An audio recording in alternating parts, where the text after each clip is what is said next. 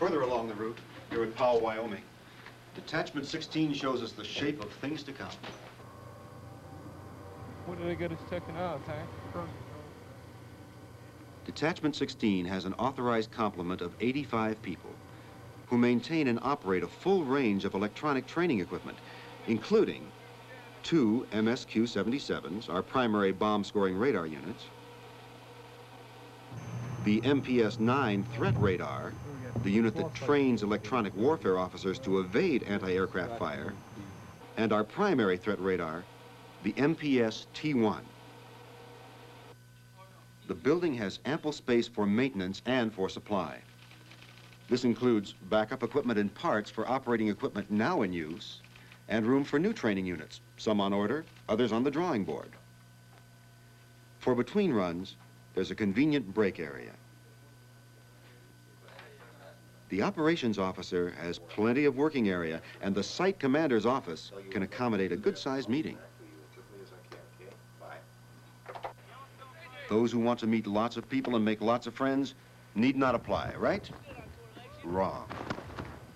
Yeah. It's vitally important to maintain equipment. It's equally as important to maintain people. Attractive family housing located near schools and other facilities is a good start. The in-town housing in Powell is located just a stroll away from a complex that contains the BX, the commissary, and a well-appointed game and recreation area.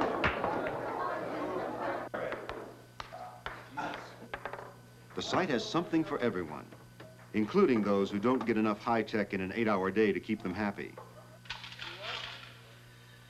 Powell has an auto hobby shop, as well as a body shop. For those who don't feel in tip-top shape, there's a dispensary with a corpsman assigned full-time. Obviously, all this didn't just happen. It began 470 days before Detachment 16 went operational. It was born in a conference room in 1st Combat Evaluation Group's headquarters at Barksdale Air Force Base. We drew up the proposed low-level route on a sectional chart. Then 430 days before activating, we took the proposed route to the regional FAA representatives for their study and approval.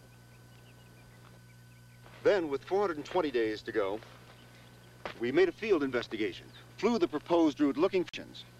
Then we checked out several locations that could potentially score aircraft and serve as permanent sites.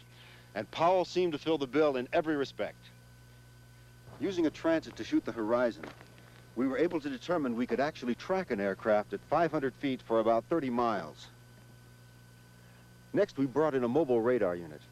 And 360 days before the route was opened, we performed a tracking test, flying the entire route using a B-52 and an FB-111, crewed by 1 CEVG evaluators from Barksdale.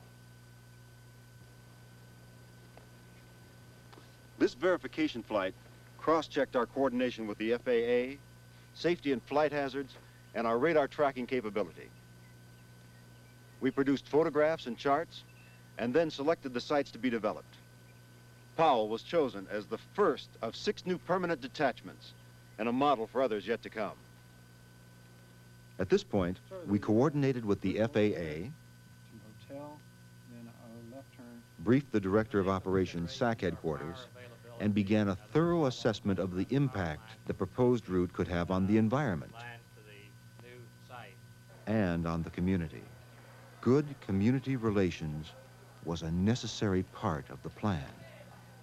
The Air Force has been vital to the economy of Powell, and we welcome them here. Yeah, I've been here in this Powell community for 60-some years, and this is the best shot in the arm that I have ever seen. It's good for the community. My husband owns a drugstore on Main Street. Powell and the Air Force is great. I've enjoyed the people I've met so far, and I hope to meet a lot more. All the problems, small airport operations, bird migration routes, noise levels, new towers, the 1,001 things that can snag the process were confronted. And as you can see, it's working out. A final tactical fly-in was conducted across the entire route, and the new strategic training range complex was officially opened. This point is Fort 20's designated target. By using electronic scoring, we can simulate the weapon's release and thus leave the terrain of the target area totally undisturbed and safe. Fort 20 should be here in 2 minutes.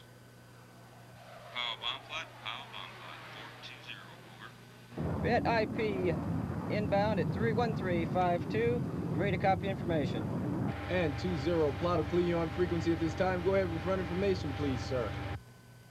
The AN-MPS T1 threat radar simulates a surface-to-air missile system.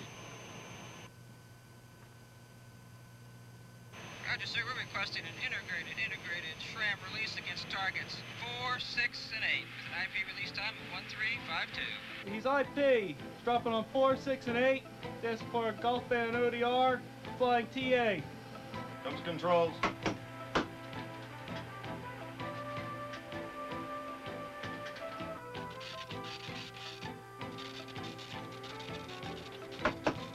Got it. Range lock. Azimuth lock on. Got him in elevation. Stand by and launch permission. Go ahead and launch. I got him locked on. Copy, launching.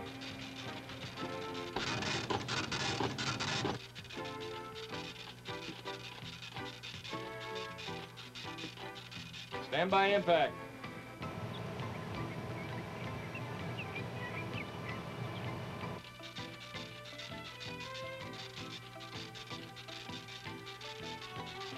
Impact. Now that the electronic warfare part of the run is complete, emphasis shifts to scoring the bomb run.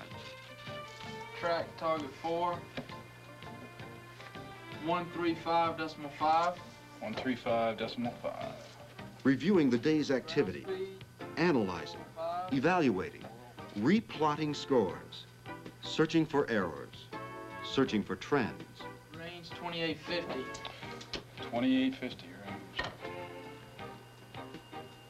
The most qualified people we can find are the ones that we want for the exacting job that we do. The best we find are the ones we keep. We're the quality assurance people. Our mission, provide command standardization, evaluation, radar bomb and electronic warfare scoring, and such contingency warfare support as may be assigned.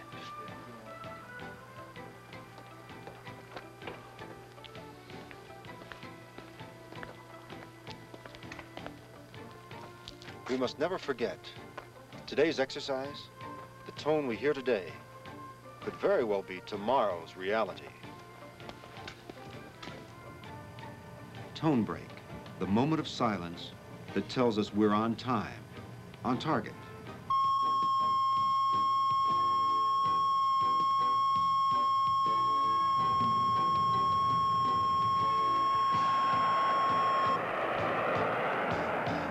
Tone break, the moment of silence that says it all.